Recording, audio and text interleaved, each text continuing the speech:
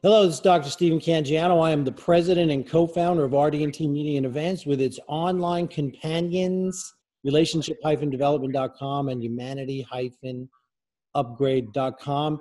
I am here today with Dr. Erin Leonard. We had some technical difficulties on our first try, and that gave me extra time to prepare. And I have to tell you, I am so impressed with this woman. I'm going to tell you why. From a personal level, she is the mother of twins. Now, I am the father of twins. These twin girls exceeded my level of competency on a daily basis.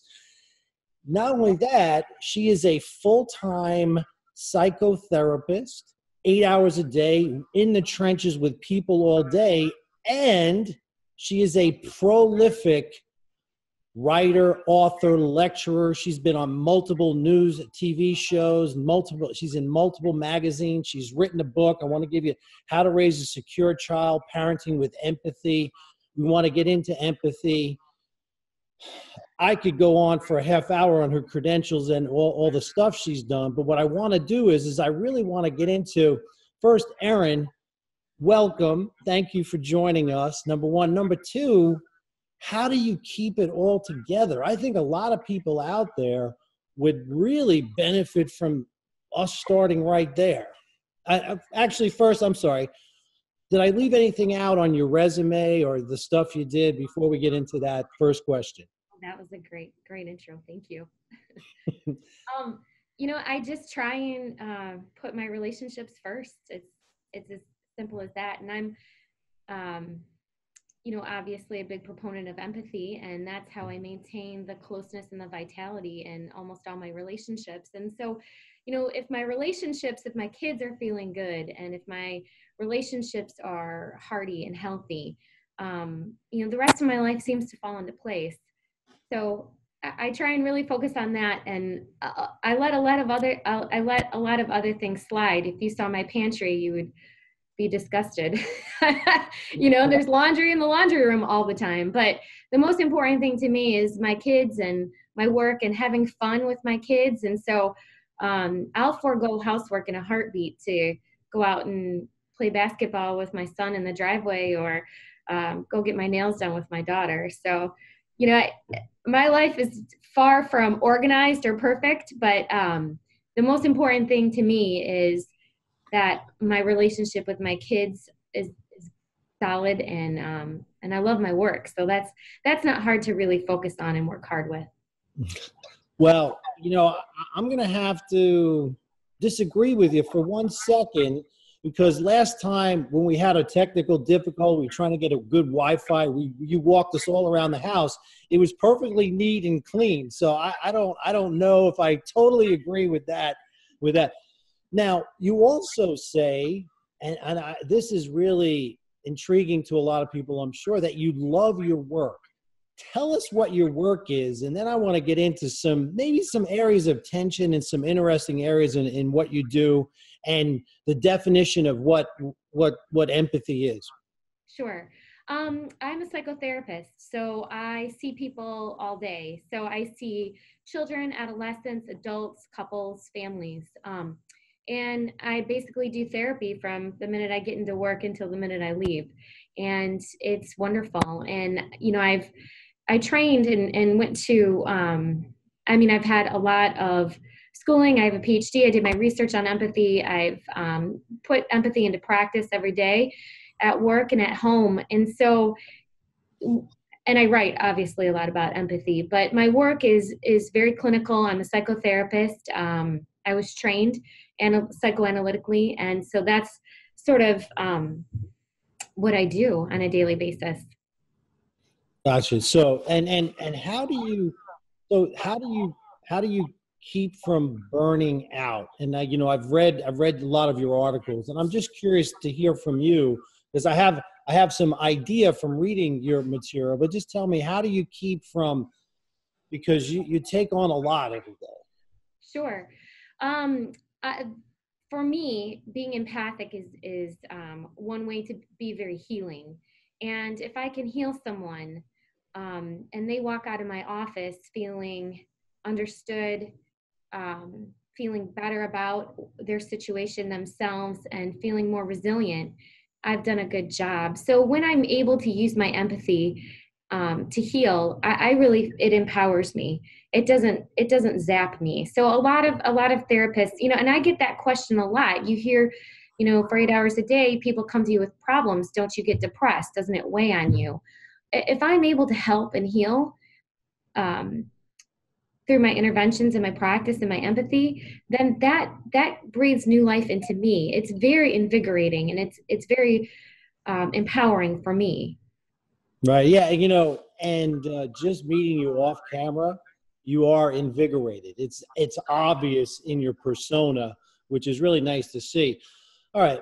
I'm going to bring up maybe create a little tension in the conversation, because I know you've done this so much that I really, really want to understand this thing. There's a book called Against Empathy. So before we get into that, can you tell me your definition of empathy, how you use empathy in your day-to-day life? Sure. I mean, in your day-to-day life and practice. Right, absolutely. So empathy for me is emotional attunement. So it is when you really put yourself in the other person's shoes, but you really feel the emotion yourself. You sort of go there. You feel it with them. It's emotional. You're in sync. You're on the same emotional plane as the other person. So you feel what they're feeling for a moment. Gotcha. And then Yeah, please finish. And that's really important, because then you're able to convey to them, while you're on the same emotional plane, while you're emotionally attuned to their emotions, you're able to convey that you understand. And that's really healing for them. Gotcha. And okay, so is there a distinction between empathy, feeling their emotions, like emotional empathy, and one of the people I follow is Paul Bloom. He calls it cognitive empathy, where you don't feel it, you rather you understand it. And that do you make that distinction, or is that not something? Well, I think it can be helpful. So interpersonally, you want to go there. You want to try and really empathize and understand how the other person is feeling. However, you can't do that with everyone. There are, people across the world that you feel for, but having it's really hard to heal them with your empathy. And so that's when cognitive empathy sort of comes into play, and that's important, that we feel for the plight of others. Gotcha. So if I could, correct me if I'm wrong here, if we could make the distinction, cognitive empathy is understanding the emotions, to be able to understand and be able to relate to that person well, versus emotional empathy, where you actually feel the emotions that people have. And I know there's something you're very familiar with. Maybe you can help the listeners and the viewers, is maybe talk a little bit about mirror neurons and how human beings have this natural ability to immediately sense people's emotions. Right. So this is a very important piece that I don't think Dr. Bloom covered in his book. So this was sort of left out of the research, but there's a huge body of research that talks about empathy and mirror neurons. And so basically what research tells us is that when infants, from the very beginning, when infants receive emotional attunement, when they receive empathy, that's enacting the sort of multiplication of mirror neurons. And so that really helps a child's brain grow and develop. And eventually, hopefully, that child becomes sort of emotionally regulated and emotionally intelligent. And so they learn how to soothe themselves and have empathy for others. And so, basically, this body of research is really important, and it starts, in biology. So they did studies on goslings and things like that, but they really moved it to human infants, and they realized that without empathy, without emotional sustenance, the infant's brain doesn't grow. So, and one of the studies that, one of the places that we got this sort of information from was the Romanian orphanages. So these infants and toddlers were left in conditions where their biological needs were met, but they got no empathy, they got no sustenance. And what happened was,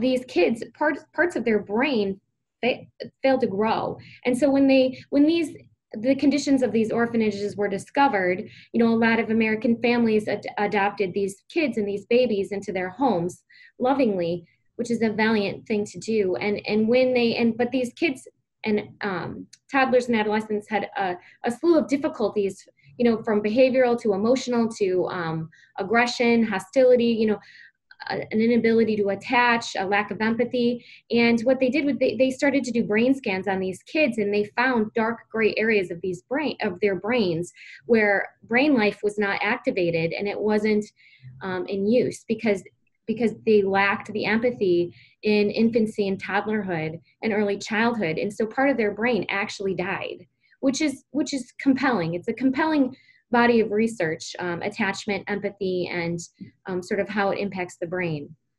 Yeah, no, that's an amazing. I heard of that study. So let me just because as physicians and PhDs, we tend to get into a little bit of a swamp. So if I have this clearly, so we have a natural mirror neurons, and maybe this is probably an evolutionary psychology thing where the group, or the tribe, if there was some kind of something to be afraid of, if somebody was afraid, that actually was there's actually an emotional contagion.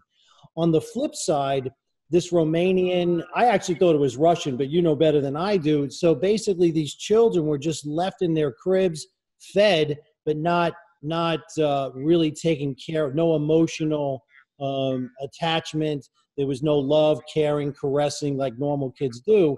And this created severe emotional problems, and it had a physical substrate or a physical finding on functional MRIs and MRIs, et cetera, which is really an amazing thing. So I'm going to read a quote from Dr. Bloom, who go against empathy, and I had actually read the book before this. And this guy is the editor-in-chief of behavioral sciences and brain sciences, and this is what he says. And I'd love to hear your reaction as a professional in the trenches every day. Sure. And he said, how do I raise my kid to be a good, happy, successful kid? He says, we just don't know. Sure. That what he said, despite everything, he actually goes as far as to say that the physical science, physics, geometry, astrophysics, is easier than psychology. That it's very, very difficult. It's a much more difficult science than we had actually ever appreciated. I'd love to hear your reaction to that, what you think about that. Sure. So I think that in terms of raising children, empathy is the thing that really allows a child to be able to eventually self-regulate and have emotional capacities, the deeper emotional capacities like introspection, remorse, empathy for others, conscientiousness, and selflessness. And those are extremely important capabilities for human beings. So, basically, when a children gets emotional sustenance, when they receive empathy, basically that allows them to sort of consolidate their sense of self. So the feelings and emotions are really the essence of who we are. They sort of differentiate us from each other, and they make us unique. And our emotions, how we feel, really comprise our sense of self. And when emotions are validated and empathized with, the child immediately feels sort of a more secure sense of self. And when children have a secure sense of self, they are able to be kinder. They're able to be more thoughtful. They're able to be more empathic. They're able to regulate their own emotions, in a really healthy way. So kids who don't get that sort of soothing and empathy don't really, they have a very insecure sense of self, which actually sort of evokes a need to create and resurrect a bunch of defense, a rigid sort of structure defensively, which comprised of, hostility, aggression, narcissism, projective identification. And those things are really, really troubling. Interesting. So I just want to let the people know that you are an expert in this field. You actually won the Shaw Research Award at Children's Memorial Medical Center. And so you've been in the trenches for many, many years. What are the most common emotional issues that you see with children? And I know this is a broad question. How do you bring them forward on a continuum? Sure. How do you help them? Right.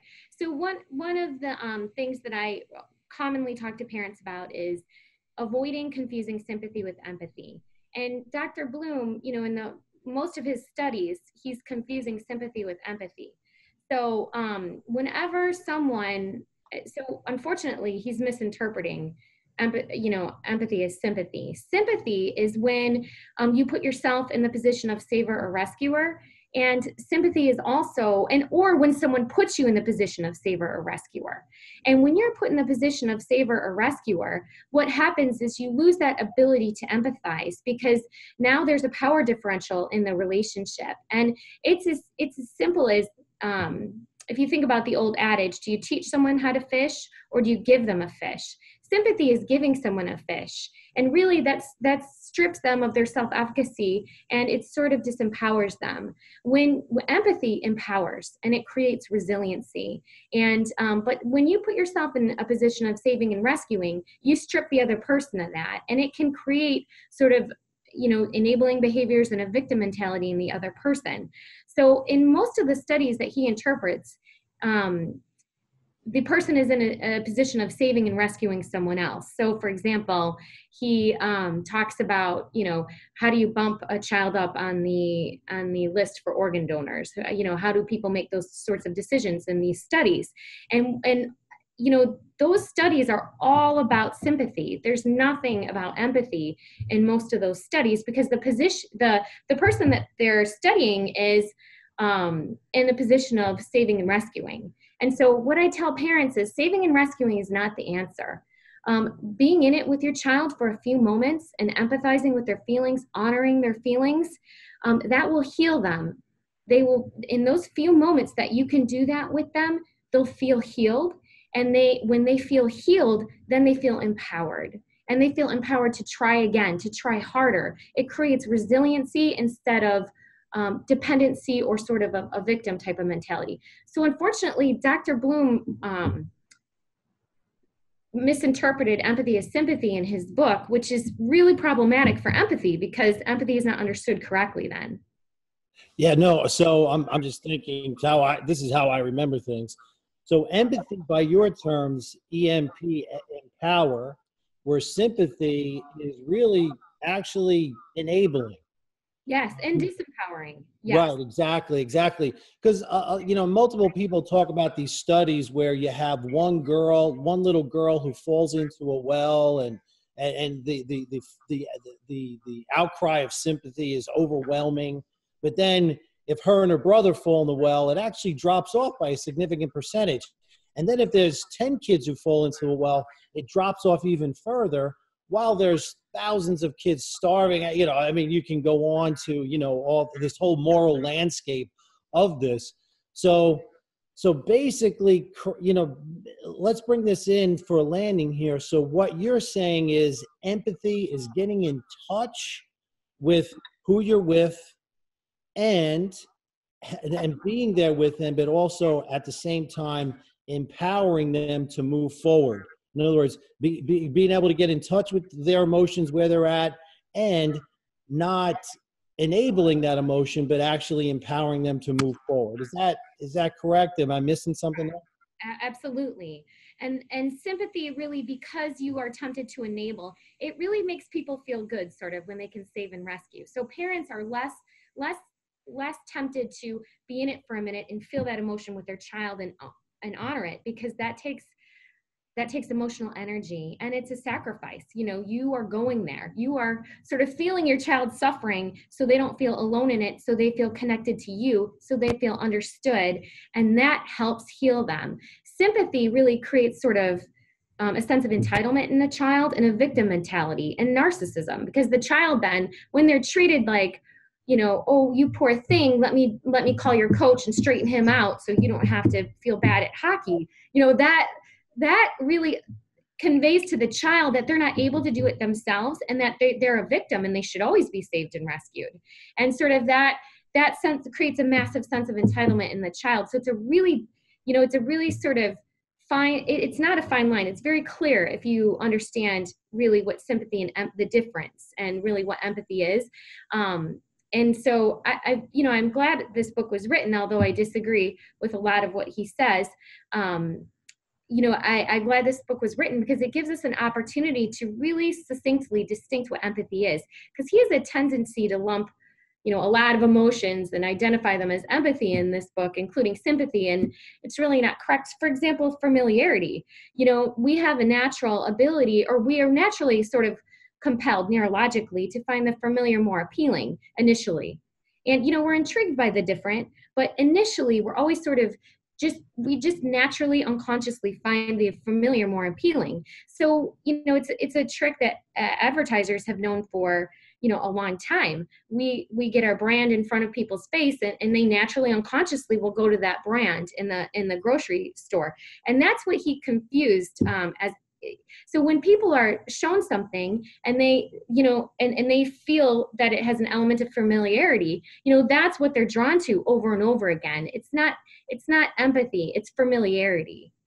No, and I think you're bringing a really important dynamic tension. There's always a tension in human beings between consistency and variety. And that dynamic tension really drives a lot of behavior. So, and for those parents out there, because I remember my son had a group of friends who were extremely good athletes, college level, and he was average.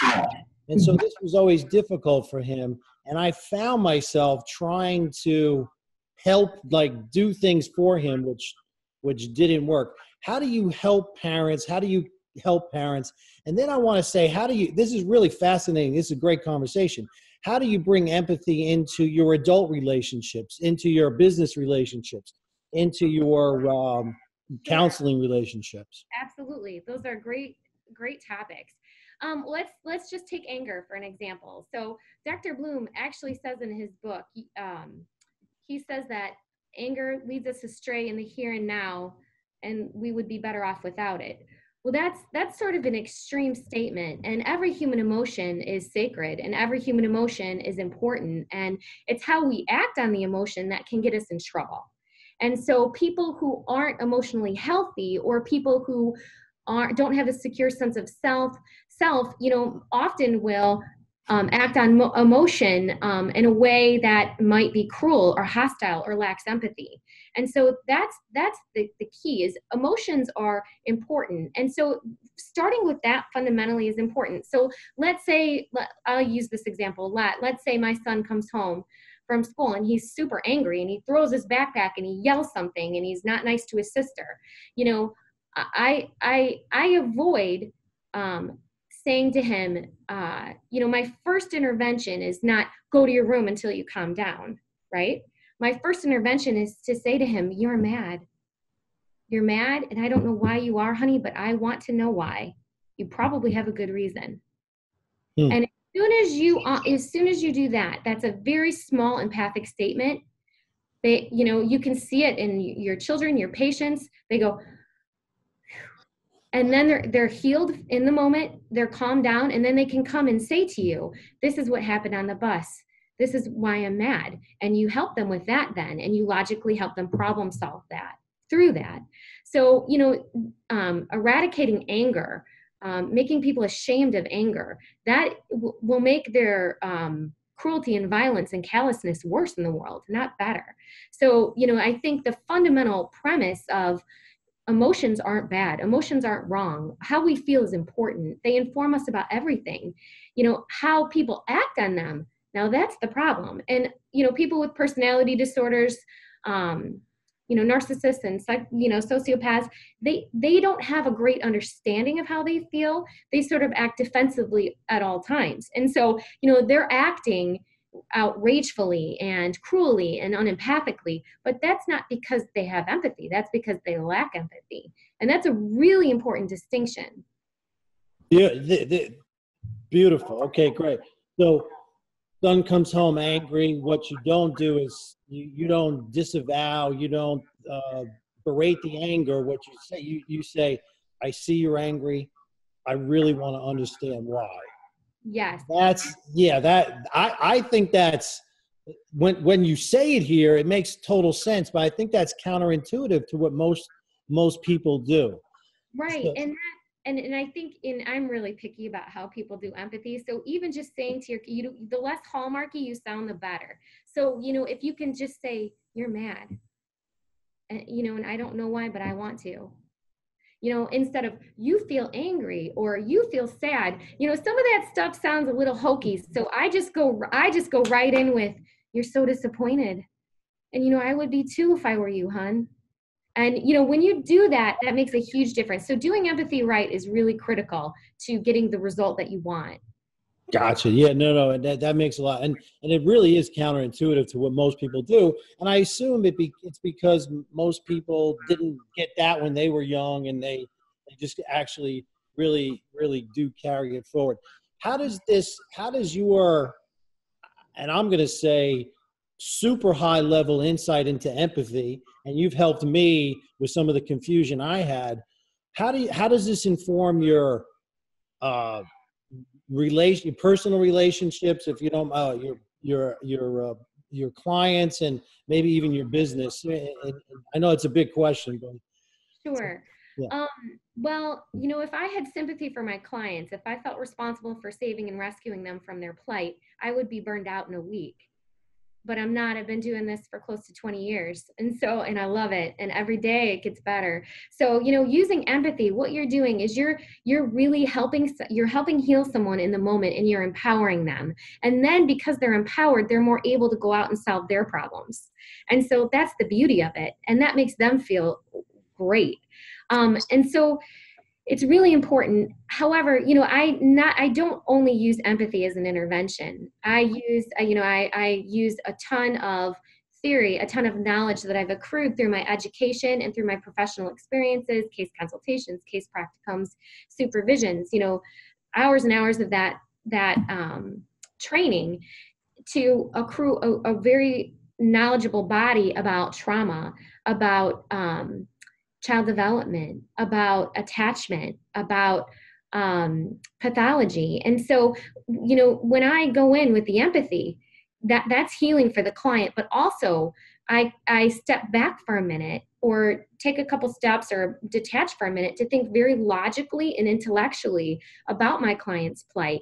And then when I combine the two, when I dance between the two, deep empathy and super educated logic, I can find a way to empathically interpret things that they weren't consciously aware of. And that moves them so far down the line from anxiety and depression to feeling peace and happiness. And that's really important, that it's not just empathy, it's logic and intelligence and conveying that in an empathic way. So Dr. Bloom claims that we can't do both. I think there's a quote. He said, you can't be both empathic and logical. And that is one of the most false statements I've heard. I do it every day. And most of the brilliant people I know in this world do that. They dance between a deep state of empathy and logic and intelligence. And when you can do that, there's interplay between your empathy and your brain, you excel, and you really are a brilliant human being in many ways. And so what he said is not true in his book. And to want to eradicate emotion or claim that emotion is bad or shameful in some way is a huge problem, because it's very dehumanizing, which is interesting because, he sort of calls for a rational argument, but yet his argument is not rational in any way. It's very distorted. Beautiful, and I'm gonna make sure he watches this thing, and maybe we can get you both on one of these days, because Sure. your points your points are really make a lot of sense. So here, I think what you're saying, which is really the human condition, that basically there's a dynamic tension between the emotional. Now, emotions, some people refer to them as survival algorithms that have gotten us to this point. Basically the dominant species of the planet, and you can't eliminate emotions by any stretch. But also, we have this cognitive, advanced prefrontal cortex that can inform these emotions and really direct people forward, which it sounds like to me like you really have the perfect balance of both. Right. I think it's important for human beings to do that, to balance their deep feelings of empathy and their ability to be logical and intelligent about it. And really, that's very important. And so in all, yes. Gotcha. Good. But I don't know if I should. No, please go ahead. No, don't. And okay. And we can edit stuff if you don't want. This is not you're not trapped here. So if there's anything, yeah. So emotions can give us access intellectually to what we can't access cognitively. So if you think about empathy. Let me understand that. So most people believe it's the layered approach, the modular aspect of the brain, reptile, mammal, higher human cognitive. You just said that emotions give you access to your higher cognitive abilities. Yes. Maybe just drill down on that, because that's interesting. Sure. So if you think about empathy, a lot of times empathy comes reflexively to people. So a deeply empathic person doesn't have to think about how someone else feels. If they walk with an open heart and they're empathic, it sort of hits them. It's sort of an automatic feeling. This is, when you're with someone. And so in some ways, I sort of equate it to a sixth sense, because you're feeling it sort of automatically. Now, that's not to say that empathy isn't shut down with a narcissist, or empathy isn't shut down with someone who's maybe playing the victim and trying to manipulate. My empathy sort of gets turned off when I encounter someone like that. But, it is sort of is almost automatic, like a sixth sense. And so it gives you it gives you access to information that maybe your other senses don't. And when you have access to information about your environment and about your world, that's important. So it's almost like, people talk about telepathy, as a superpower. If I could read someone's thoughts, I would understand. Well, actually, it's more powerful to read their emotions, because you know how they feel, and people, operate on their emotions a lot. And so I think it's the one part of our humanness that does miraculous things. It's really one of the only things that heals immediately, and it should be utilized more. It brings love and closeness to our relationships. Without deep emotion, without empathy, there would be no close relationships. There would be no love. And who wants a life without love or closeness? Beautiful. And yeah, so what you're saying when you say telepathy, people go, well, you're not saying telepathy. You're saying that we should be able to really open and be able to be cognizant of and read people's emotions, which is a natural human evolutionary psychology thing that everybody has the ability to do. And maybe in our modern society, correct me if I'm wrong, tend to lose that ability. We're actually more and more disconnected. Right. All right. We could go on for, I know you have a hard stop here. Couple of more questions, if I could.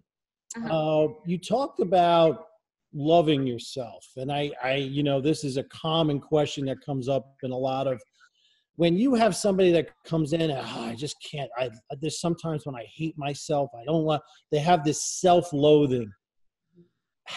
I would love to hear how you approach that particular problem. It's probably fairly common. Yeah, a lot of people who come to therapy are very accountable, and they want to get better. They want to feel better. And so they're sort of this insightful sort of group of people. They often are introspective, they're often insightful, and often they feel shame and remorse deeply. And so when you feel remorse deeply, you are really pretty introspective and insightful, because there's something that you don't like about yourself or what you're doing. And when you take responsibility for it by owning it and talking about it with a therapist, with your wife, with, with anyone, that's a really valiant characteristic. And to me, that speaks to a lot of character. So someone who comes into my office and feels deeply ashamed about something or has deep remorse about something, for me, is automatically sort of all right. Because feeling remorse about something means you're constantly looking at yourself. You're constantly sort of evaluating who you are, and then you're striving to do it better and to get better. So I think that's a really positive attribute. And I think sometimes people misconstrue that. So our culture likes to say, oh, well, you're insecure, if you feel bad about yourself. No, you're a good person if you feel bad about yourself, because you're owning something you're doing that you don't like or you feel like is hurting someone else, and you're wanting to change that. So when someone comes into my office and says things like that, I say things like, I get it. You feel bad about this. You feel like this makes you a bad person. And I get that, and I understand that. And I felt that many times in my life too.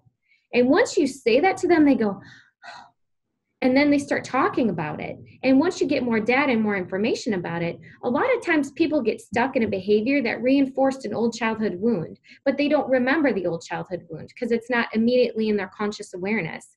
So a lot of people who get stuck in their adult life and who are too anxious and too depressed to get out of it or to move from it or to do something different with it, a lot of it is because it's somehow in a way reinforcing in your worst childhood injuries. And so once you have empathy for those feelings and you can put your mind to the client's history and what they've gone through and their traumas and their attachment relationships, synthesize all that data, put it together for them, they go, oh my God, you totally get it. And now I understand myself. Now I understand why I'm doing this. This is something that that was really hurt from and never got really addressed. And then they recover from that, and they walk with a new sense of self and a more consolidated self and more empathy for themselves, which allows them to have empathy for others. Yeah, so I was going to say, so you're really helping, and then you said it at the end anyway, you're really helping people develop empathy for themselves. And what you just said is really phenomenal, because I think the reaction to most people when they say, I don't love myself, people say, oh, you're a great person, and there's no understanding. And actually to reframe when somebody says, I don't love myself, they have remorse, they've done things or are doing things on a consistent basis that they feel like they don't have control over, reframing it as, hey, that's because you're a deep feeling, good person who really wants to change. Now let me help you. Let me empower you through empathy to do that. Is that a good character? Is that an accurate characterization of what you said? Yes, absolutely. And one example for parents out there, one example is, so this is a good example because I feel like every parent might go through this, well, something similar with their child. So Mary, my daughter, I found her in her bathroom sobbing on the floor. And I went in, and I said, what's the matter? She was supposed to be getting ready for a pool party. And she said, I don't like the way I look in this bathing suit, Mom. And she was so upset. And I did not say to her, oh, you look fine. Get over it. You're fine. You look perfect. You look great. I didn't do that. I went with what she was feeling. And I said to her, it hurts. It hurts to not like the way you look. And I get that. And honey, when I was your age, Nana accidentally got my hair cut too short. Everyone thought I was a boy, and I spent 2 hours on my bathroom floor crying. And when she heard that I understood that it hurts not to it hurts not to like the way you look, and that her mom felt that too, that made her feel less alone. It made her feel understood. It made her feel connected to me. And she got up, and then I went to logical, after the empathy, I went to logical problem solving, which is water shirt, cover up, cousin's bathing suit. Where do we go? How do I help you? And she said to me, no, I'll wear this one, Mom. It will be okay. And she went off to the pool party and had a good time. And so, that speaks to the healing power of empathy. Beautiful, beautiful. We have to bring this in Well, is there No, is there a chance we could talk about one more issue? I have please. Oh, good. Okay, good, I good, think good, we're in a different time zone. good. Okay, yeah, I'm in New Jersey here. It's a beautiful day, and I know you have to get to work. Is Please, I'd love to hear what you want to talk about. there, Please. okay, so he talks about sociopaths and how sociopaths have empathy, and that's how they understand and manipulate others. And that's really a very distorted version of sociopaths, and it's a bit incorrect.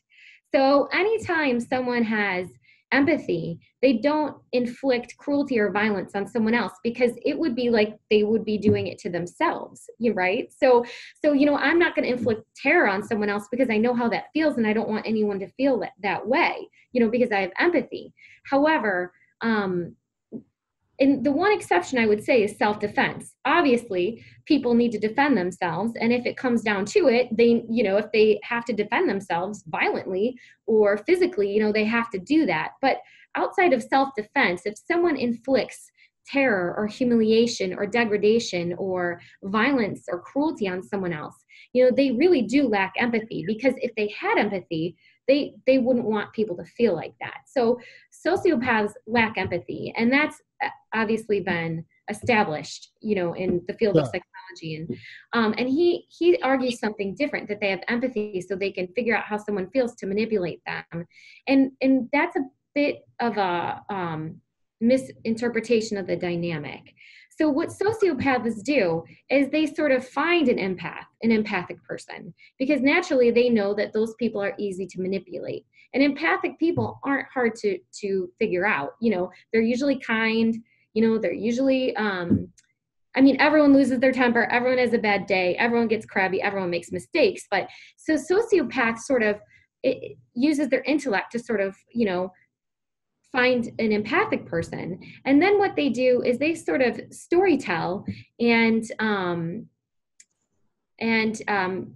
I guess storytell is a good way to say it. Storytell in order to elicit the other person's, their victim's empathy. And once they elicit their victim's empathy and they get their victim to trust them, then they go in with the abuse. So what it's not that a sociopath is empathic. That's impossible. They're not. What it is they're very good at abusing and taking advantage of someone else's empathy. And eliciting empathy from someone is not difficult. So they do that through storytelling and Sure. creating a different image of who they are rather than realistically. So what he said about sociopaths being empathic is incorrect. Gotcha. Good. No, good, good. That's a great distinction, because sociopaths tend to be intelligent and not understand emotions, and then be able to manipulate people's emotions through. And I totally agree. Stories are the best way. I read your story about your daughter in the thing, and it's a very touching story. And you do feel for young kids, and especially in today's society, how it goes. And go ahead. Yeah. So you did, and again, anything else you want to say on that topic? Because Yeah, this is fascinating. Please. absolutely. So another thing that he says in his book is that if people have empathy, they are automatically opposing or turning callous to someone who is different from the person they're empathizing with, and that's very false.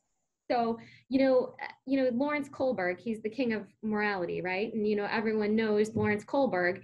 The peak of his morality pyramid, the most evolved sort of moral people are able, in his words, to perceive competing perspectives, to contemplate and have empathy for this perspective, and contemplate and have empathy for this perspective, and then they make a decision. So emotionally healthy people are able to empathize with one person who has a competing perspective than another person. And that's what I do in couples counseling every day. Just because I empathize with one partner doesn't mean I don't empathize with the other.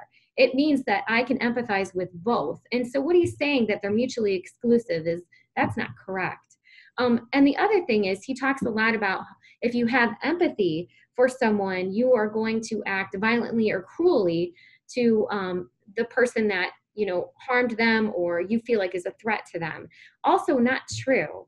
When people seek retribution, when people seek revenge, when people seek vindication in a violent, cruel way, they're personality disordered.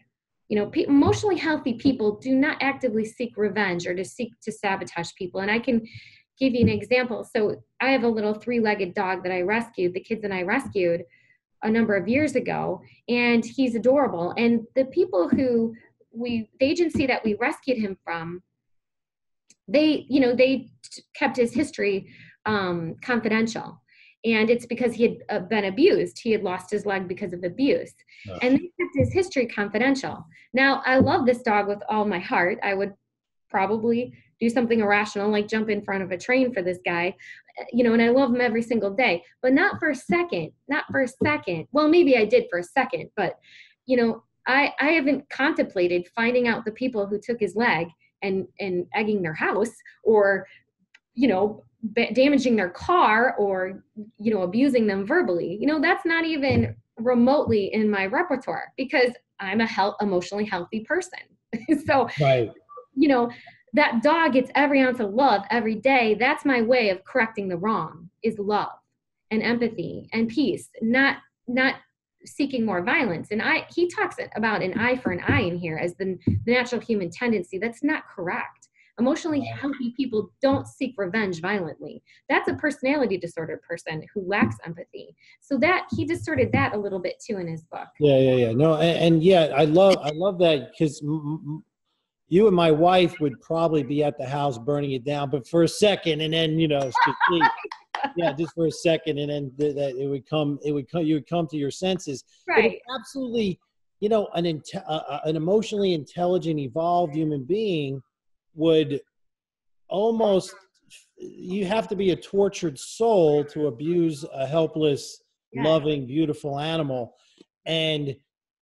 Obviously in our society, we can't stand for things like that. We can't allow things like that. But at the same time, we also, and this gets into a long discussion on free will, et cetera, you really can't hate or want revenge on that person because that person is the one who's got problem. That's the person to be. Yeah, exactly. Yeah, no, I totally agree with that. Yeah. Right, because the proper authorities are going to address that, and that's the intervention. My intervention is to heal the animal that suffered. And if I went after them, I'd get put in jail, and I wouldn't be here to help them. So, right. And also, I think he also makes the argument, and I'll use my dog again in this example, that if you empathize with one person, you're being callous and cold to another. Well, I went to this into this dog rescue tent and I saw him, and he's a black lab, which I grew up with black labs. I've always had a black lab. So that's familiarity at play there. So unconsciously I'm drawn to him because he's familiar to me. That's not empathy, that's familiarity, which needs to be distinguished in Dr. Bloom's book as well. And so I'm drawn to him. And then my empathy kicks in when I see him sort of with 3 legs, and so I want to know, is this dog going to be adopted, or is this dog going, what's going to happen? And, they said, well, most people want dogs that are healthy because of vet bills, which I get. And most people want dogs that are, easier to maintain because of lives and schedules. And I understand that. I empathize with that completely. But my empathy sort of kicked in and I felt like I could help this particular dog. And so, we adopted him and took him home, but that doesn't mean that I'm callous and cold towards the other dogs in the rescue tent. If I could take all those dogs home with me, if I had the money and the resources to do that, I would have. But all I could do is, take one home, and hopefully through people seeing how wonderful this dog is, that inspires them to rescue a dog in need. And then, the whole community is rescuing dogs. And so modeling empathy and that's important. And empathy is contagious. Empathy will spread in a positive, good way. And that's, I think, an important point. It doesn't cause callousness. That's a personality issue in the person. It actually, to pay it forward. But and to not to come to his defense, because I totally agree with what you're saying. He would say that we can't focus on the one at the expense of the 10 or the 20 or the 100. and we tend to, because there's this compelling story about the one, and we just want to make sure that cognitive empathy and focusing on the one doesn't distort our focus on the many that may even have a greater need that aren't in our field of frame of reference. Sure, absolutely. Yeah. Okay, good. All right. So this is wonderful. There's a million other questions I want to talk to you about. I'm going to put you on the spot, and I'm going to say, will you come back? Absolutely. I would love to. Oh, this is phenomenal. This is really, really, and we're going to promote this, and we're going to actually try and get this to Dr. Bloom and see what his thoughts are. Yeah. Anyway, so, all right. Any closing comments? Anything else? Again, phenomenal. I mean, I am so privileged to be able to talk to people as intelligent and as who've had so much experience in life and are such great experts in their fields. I learned so much. I learned a lot today. Any closing comments? Anything you want to say? Yeah, I think, Dr. Bloom advocates for using our heads and not our hearts. And I think that that's a very dangerous statement, because our emotions and our feelings are what make us human. And so if we use our heads and not our hearts, we're no different than a machine, a computer, a robot. And, if we use our hearts correctly, and if there's balance between our heads and our hearts, then we're brilliant humanitarians and we're brilliant human beings, and we have healthy, vital, close relationships. If we just use our heads, we're no different. We might as well have an on and off switch. Yeah, and I think that you've really illustrated this balance between how do I take these emotions that have gotten humanity, this survival algorithms that have gotten us to this point, and temper it with that higher cognitive, scientific intelligence, and really have the best of both worlds. And I have to say, you have articulated that better than anything I've heard or read in the last 2 years of doing research. So I really, really hats off to you. And I say that with, having my wife, I drive my wife crazy with all the things I listen to, reading. Why are you reading? Why don't you pay attention to me? And it's, you really have articulated it perfectly. Oh, so with that, Dr. Erin Leonard, thanks so much. A lot more to talk about. This is Dr. Stephen Cangiano. I am the president and co-founder of RDT.Media and Events, signing off, inviting Dr. Leonard to come back. Thank you so much. Thank you.